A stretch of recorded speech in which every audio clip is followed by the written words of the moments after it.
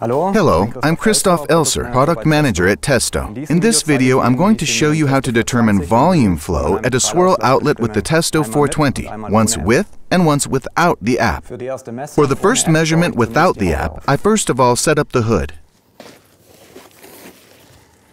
This is quickly done because there are marks for fitting the tension rods on the inside and on the base. Here we can also see Testo 420's patented flow straightener. It enables the turbulent air to be straightened as it impacts the measurement cross. This gives us considerably more accurate measurement results. When everything is set up, you'll realize that the instrument is very light, with a weight of just 2.9 kilograms.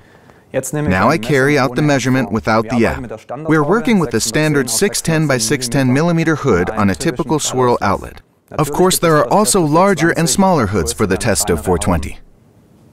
I switch the instrument on. Once I place the hood under the outlet, I have to wait at least 5 seconds until the measurement value has settled. I then stop the measurement with the button on the left-hand handle. To save the measurement, I select either the current folder or a new one. In this case, I'm using the current one. Once I've measured all the volume flows per outlet and saved them in a folder, the Testo 420 has the option of calculating the total volume flow. Okay, and now I'll show you how the Testo 420 works with the app. This is especially useful when you're working with the tripod on high ceilings. To do this, I activate Bluetooth in the instrument by holding down the arrow up button for 3 seconds. After I open the Testo 420 app, I first have to connect to the instrument. The current measurement values are immediately displayed as individual values, as a graph, or as a table. I can choose between single measurement or timed mean value calculation. With stop, I can freeze the current measurement and save it in the current measurement folder. Apart from this, I have the possibility of calling up all measurements saved in the instrument.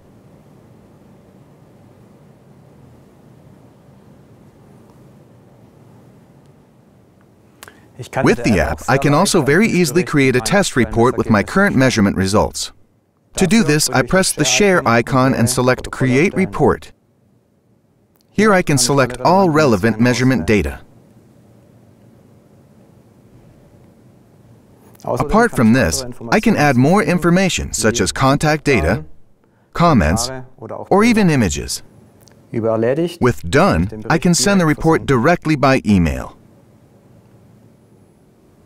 By the way, using the individual instrument without the hood, you can carry out a differential pressure measurement or a pitot tube measurement. That's all for today. I hope I've been able to show you that it's really easy to determine volume flow with the Testo 420. See you next time.